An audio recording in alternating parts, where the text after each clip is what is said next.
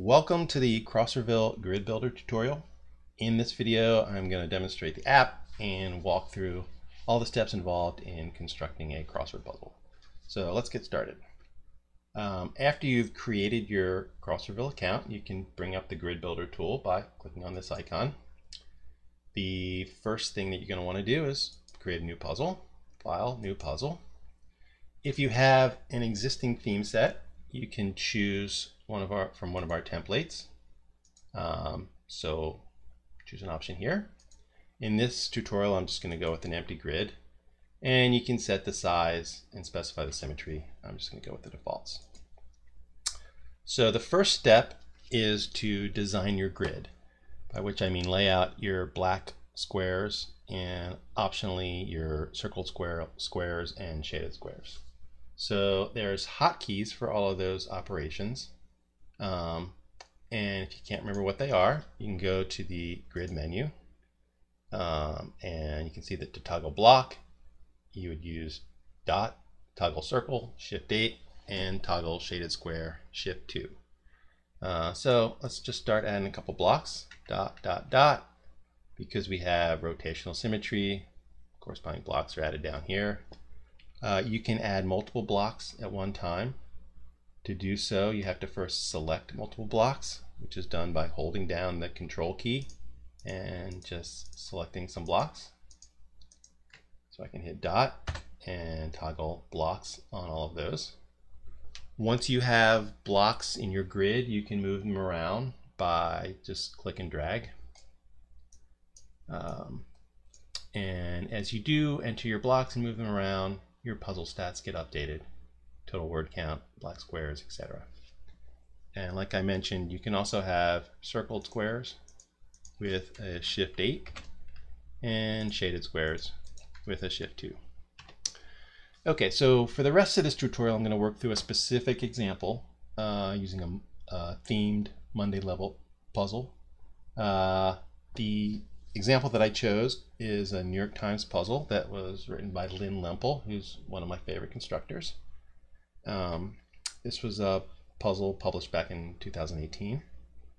I have previously entered her theme entries into a blank grid and saved it, and I'm going to bring that up now. Crosserville demo. Okay, so here's her theme. It's got a central revealer, go first, and the other theme entries have a synonym for the word go at the beginning that's highlighted in circled squares. So great Monday level theme. Now the first thing you notice is that some of the slots are highlighted in red and some of them are highlighted in yellow. So a red slot, for example 6 down, is a slot that has no candidates. So there's no words in your word list that are 15 letters long, 3rd letter E, 5th letter A, etc. So these are your unfillable slots, and a yellow slot is one with a constrained set of possibilities, so 10 or fewer. So we've got unfillable slots and constrained slots. And the goal in designing your grid is to eliminate unfillable slots and minimize the number of constrained slots. And if you do have constrained slots, you want them to be, separated as much as possible.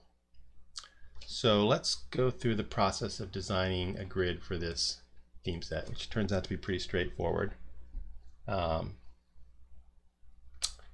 So first I'm going to need to add a little finger here to get rid of that 2-letter slot.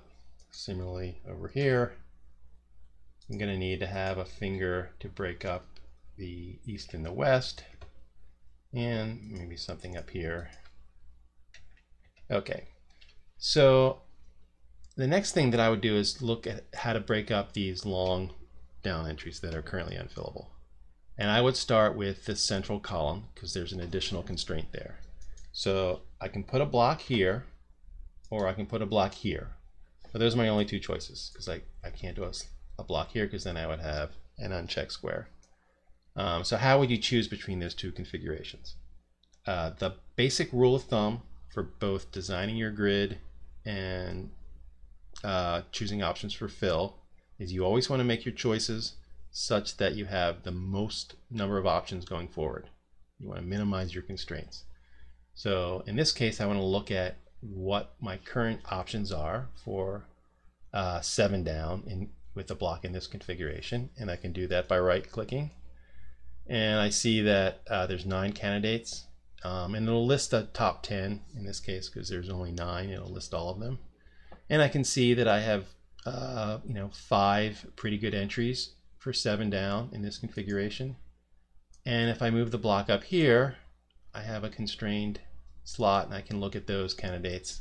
And again, I have 9, but in my opinion, these are a little worse, which is not too surprising because it's going through 3 theme entries. So this choice makes a bit more sense. And once you start making choices, then the consequences add up. So for example, in the slot that is currently 5 down, I can't really put a block here because that would give me a 2-letter square. So I need to put something here, and then I have a unfillable slot below that, so I'd have to break that up as well. And now with a block here, well, I can't put a block in this column. I can't put one here because that would give me an unchecked square. So I'd have to put something here. And then for these guys, let's add blocks here. And then we're just left with 2 more unfillable slots. Let's just break them in half. And now we've got what appears to be a fillable grid, no unfillable slots. There's 2 constrained slots, and they're not too close to each other, so we should be okay. The number of words are 78, which is fine for a Monday. Black squares, 36, which is excellent for a Monday. It will show you your word counts for slots of different length. So let's take a look at our 3-letter slots. There's 13 of them, which is also very good. If you want to see where they are in the grid, you can click on the number 13, and those slots will get highlighted in purple. And you can similarly for the rest of your slots. Okay, so we've got a pretty good grid. Let's move on to the next step, which is fill. So we'll click on the fill tab. So the first thing that we recommend that you do when you're trying to fill your puzzle is to just do a full grid autofill. And you're normally not going to use the solutions that pop out at this stage, but it's a good idea to do it just to confirm that your grid is in fact fillable. So to do that, we click on Find Fill. And this is a pretty easy puzzle to fill. Found a solution right away. If you have a more wide open grid, this can take significantly longer. You can get additional information about the fill that's being shown by changing the active slot. So if I, for example, click on 22 across, I can see that there's China is the current fill. It's got a score of 50. It has here gives you a sample clue, wedding registry category, and you can do that for other slots. You can also look at your fill in list form. To do that, click on the Words tab, and this shows all the words that are currently in the puzzle. So fill plus the words that were entered in manually. If you just want to look at fill, you can click this checkbox. And sometimes it's a little easier to evaluate fill in list form. For example, I can right away see the real low scoring entries. The other thing you can do from the words pane is search for dupes. So if I scroll to the bottom and click on Find Possible Dupes, the app will look for substrings that are 3 characters or longer that appear in multiple slots. Now, not all of these are going to be dupes. Most of them actually are not, but some are. Like for example, Est and Estes is clearly a dupe. And you're going to definitely want to be coming back to this frequently because it's very easy for dupes to creep into your puzzle. Okay, back to the fill pane. So I clicked on Find Next and it gave me the first solution. I can iterate through solutions by just clicking on, again, Find Next, and it found solution 2.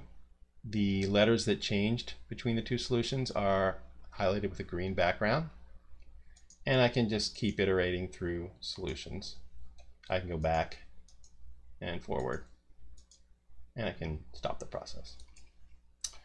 Okay, so the next thing that I want to talk about is global filters. But before I do that, I want to take a quick side trip and talk about the default word list. So the first time that you bring up the app, it will download the default word list from the site, and it will store it locally in browser storage. If you want information about which version of the default word list you have, you can go to word list, default word list info. So you can see how many entries, you can see when it was downloaded. You can also click get latest. So the default word list is updated frequently. So feel free to come back and get the latest version if you want. If you want additional information about the default word list, you can click on the help button, which just takes you to the fact page, what's up with the default word list. So you can read this later if you want, but I just want to call out that the word list mostly consists of words from puzzles that have appeared online. The word list is scored. The short entries, the 3, 4, and 5-letter words, have all been manually scored, and the criteria used for that is given here. And the only thing I want to say about that is I want to call out the 2 bottom categories. So words that have a score of 5, these are real bad words. You want to kind of avoid them at almost all costs. And words that have a score of 10, that's what most people would consider crosswordese. And it's very hard to create a grid without some crosswordese. You need those gluey entries to hold your grid together. So a good rule of thumb is try to eliminate words with a score of 5 and minimize your words with a score of 10. And the higher the better, obviously. So for the longer letter words, 6 letters or longer, some of them have been manually scored, but most of them have a score that's proportional to the number of times that they've appeared in puzzles online. So it's not a perfect metric, but it's better than nothing. So let's go back to the fill pane, and with that in mind, let's see if we can filter out those words with a score of 5. So to do that, we will add a global filter, and I'll set a minimum score of 10. And you can set your global filter for words of a particular length, which is sometimes useful, or you can say any length. So let's just do it for any length. And we'll see if the grid is still fillable, and yes, it is. So if I go back to the words pane, I can see that all of those words with a score of 5 are gone, and the worst entries have 10. Still not great fill, but better than it was before. Another good thing to do when you're searching for fill is to try to break up your puzzle into independent regions. So right now, this puzzle is all interconnected with empty squares. But from looking at it, I can see that if I had a character right here, the first letter of 33 across, well then this region in the southeast would be independent of the rest of the puzzle. And similarly, if I had a letter right here, the last letter of 42 across, or the first letter of 43 down, then I would have 3 independent regions. I would have a northwest corner, a central swath, and a southeast corner. They could all be filled independently. So if I was doing this puzzle, the first thing I would do is try to come up with options for these 2 squares. And again, the rule of thumb in making choices is always go with the ones that give you the most possibilities going forward. So what would be a good first letter for 43 down to give me the most options here for 43 down? To answer that question, we can go to the lookup tab. So in the lookup tab, you can perform ad hoc regular expression queries. For those of you who don't know, regular expression is a language that allows you to express patterns, to describe patterns rather, and you can do regular expression searches to find a set of words that match a particular pattern, and they can get very sophisticated. It's definitely a good thing to learn, especially for mining your word list for potential theme answers. But in this case, because we had slot 43 down highlighted, it gave a default regular expression that matches 43 down. So ... 2 wildcard characters followed by V followed by 4 wildcard characters. So here's all of the words in your word list that could fit in 43 down. By default, the words are sorted by score, but if you want to sort alphabetically, you can just click on the entry heading. You can go back and forth if you want. And if they're sorted alphabetically, then you can easily pick out a good first letter for this entry. So I can see there's not too many A's, even fewer B's, a few more C's. Now I've looked at this list before, and I happen to know that R would be a good choice. There's quite a few R entries, and there's quite a few good R entries. And R additionally would be a good final letter for a 4-letter word. So R is a good choice here.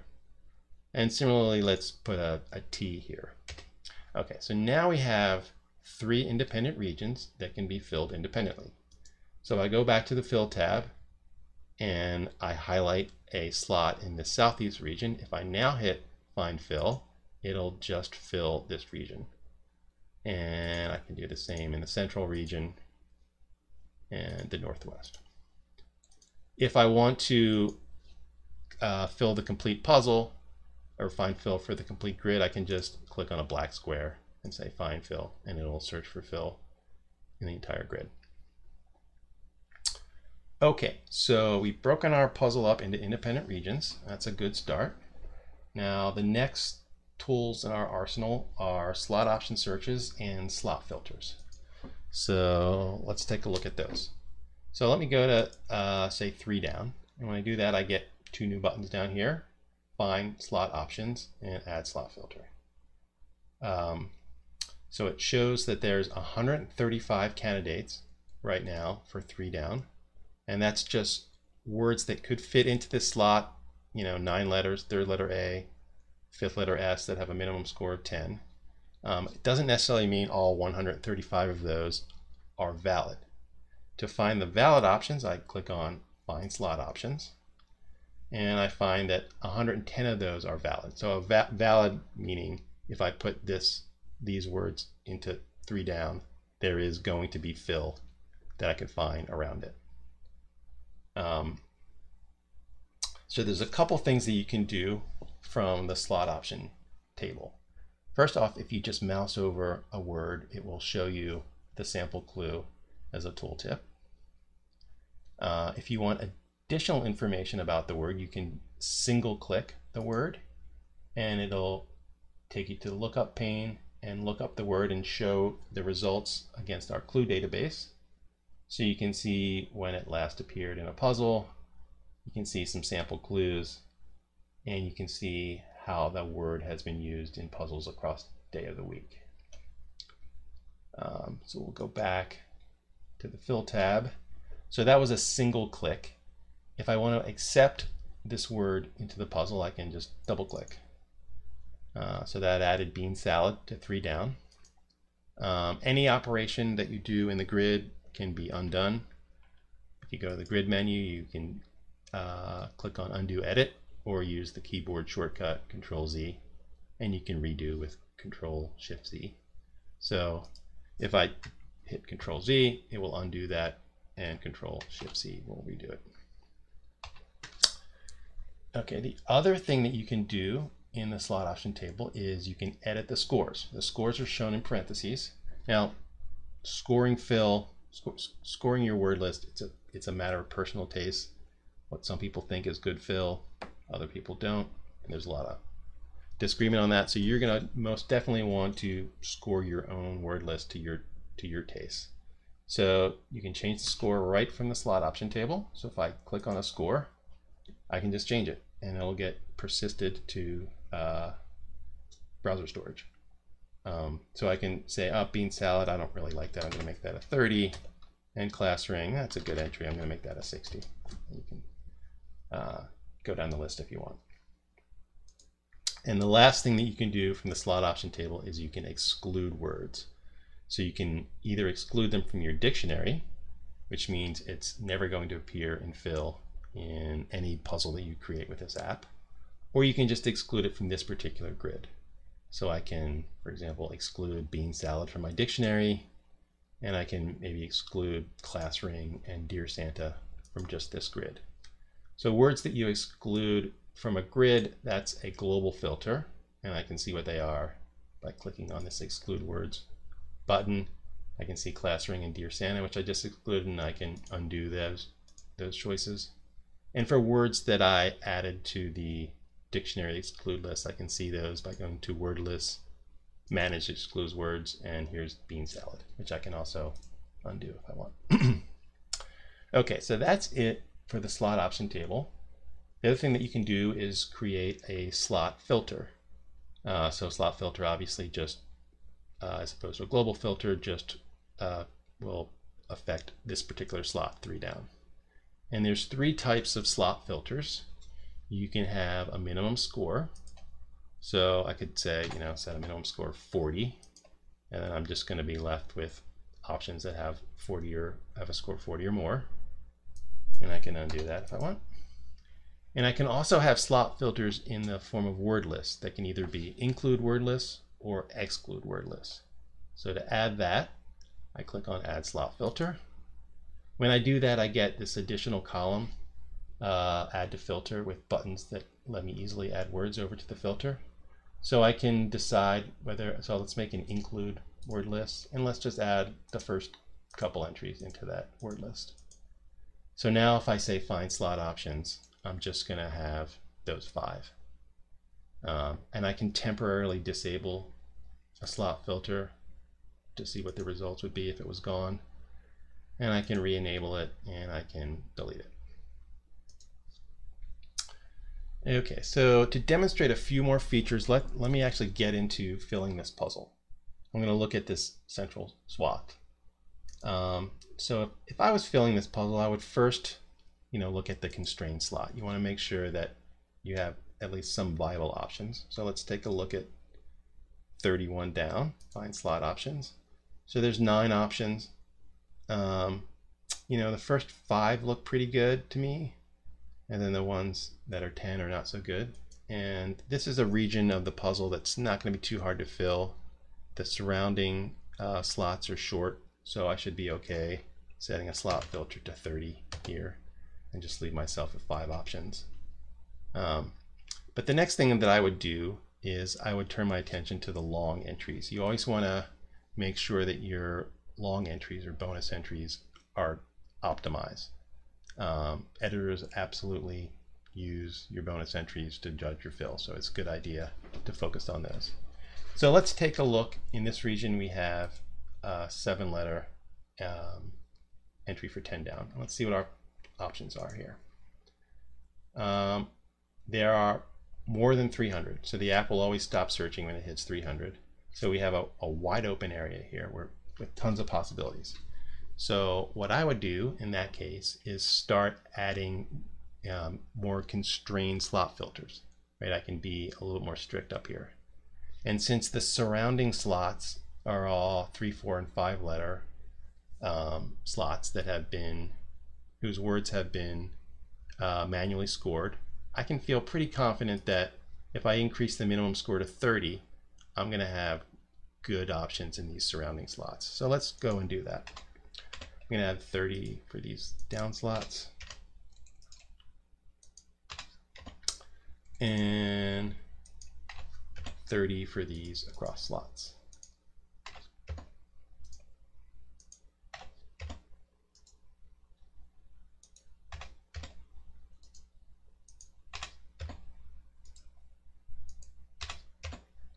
Okay, so now if I go back to 10 down and I say find slot options, I'm down to 32, which is still plenty.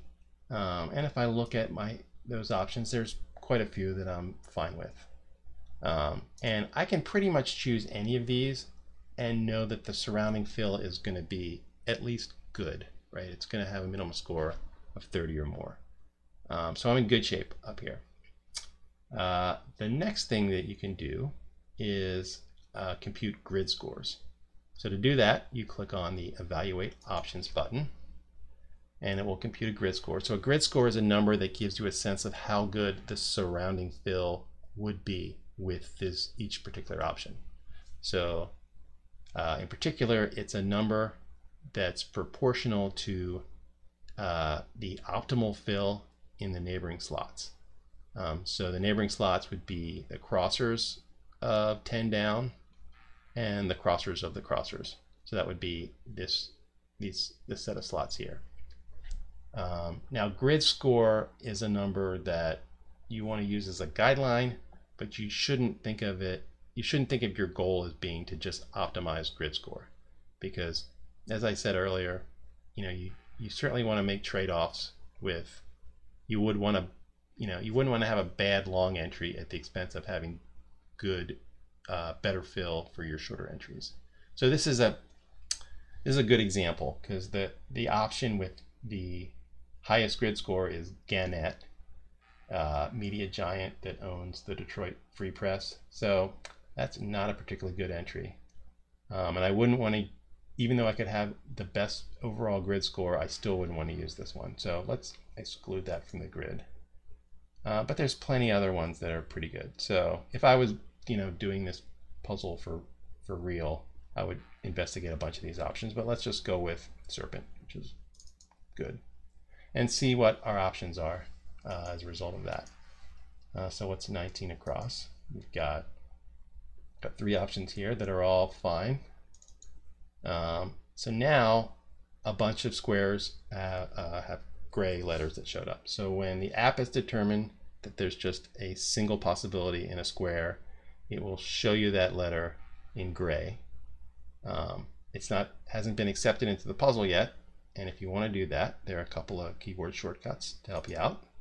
So let's say that I want to add Craig, the letters in 11 down. I can select 11 down as my active slot and hit Shift Enter, and that will accept Craig into the puzzle. I can undo that, and if I want to accept all of these words, I can do Alt Shift Enter, and that will accept all of them. And I got one little guy left here. Let's just look at our chances. Modes. Let's just go with nodes. So that's the basic strategy that we suggest for using this app to find fill. First you want to break your grid into independent regions, if that's possible. And next you want to just look at the options for each slot in a region and set appropriate slot filters. So if you have a really constrained region, you're going to need to be looser with your slot filters. And conversely, if you have an unconstrained region with lots of possibilities, like the little corner we just looked at, you can be more strict. You can set higher score thresholds, or possibly set slot filters as short include lists. And once you've gone through your region and set up all your slot filters, then you can start just selecting options, knowing that you're gonna have pretty good fill going forward. So you can either do that as we just did up in this corner by doing slot by slot, or like let's say that we have set up slot filters in the rest of this region. I can just click on Find Fill, and I can just start cycling through options and pick the one that I like. Okay, and don't forget, look for dupes, search for dupes. Okay, so that's fill, and there's just 3 more things that I want to mention before I end this tutorial. So the first is restore points. So as you're creating your grid and adding your fill, you can at any point create a restore point, which is the state of your puzzle, the words in your grid, including all of your filters, and you can revert back to that restore point. So that can be useful. I have created a restore point with the completed version of this puzzle, so I'm going to revert to that. File, revert to restore point. So I have completed puzzle. This is actually the completed puzzle that Lynn did. So here's her fill and her clues. And the last thing you want to do is export your puzzle. So to export your puzzle, you go to File, Export Puzzle. There are 4 choices. You can either do an across light puzzle. So if I choose across light puzz, it will download a puzzle file. The name of the puzzle is the title of your puzzle, .puzz. And if I click on that, here's my puzz file. And I can also do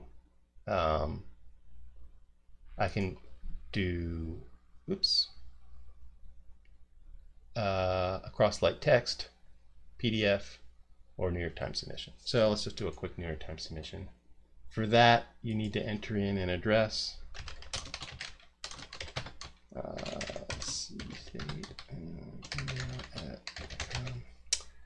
and that will create a PDF file which you can bring up, and this is in the format that the New York Times wants. So you have your grid and you have your clues and words in column format. Okay, so the last topic that I want to discuss is word lists. So like I said, there's a default word list that you can start using, but a lot of you are going to want to use your own, import your own word list. So to do that, go to word lists, manage word lists. Right now we just have the default word list, but you can import your own. And the app is pretty flexible with regard to word list formats. You can have an unscored word list, which is just a text file, and each line in the text file would be a word. The words can't have spaces, and they can have special characters. They only have alphanumeric characters. If you do have special characters, they will get flagged during import. You can also have scored word lists, which is probably the most common. And a scored word list is just a text file where each line has a word and a score, and they can either be separated with semicolon, comma, or tab. You know, semicolon is sort of the industry standard, but you can have word lists separated by comma or tab, which makes them a little easier to manage in, you know, for example, Excel. And you can also have a word list that is scored with sample clues, and the sample clues will show up in the fill pane during the fill process. So for that, you just have a text file where each line has 3 components: a word, a score, and a clue. And again, they can be separated with semicolon, comma, or tab. So let's just demonstrate that by importing. I've downloaded the Peter Broda list, which is pretty popular. Let's click on that. It's a big list, it takes a second to load.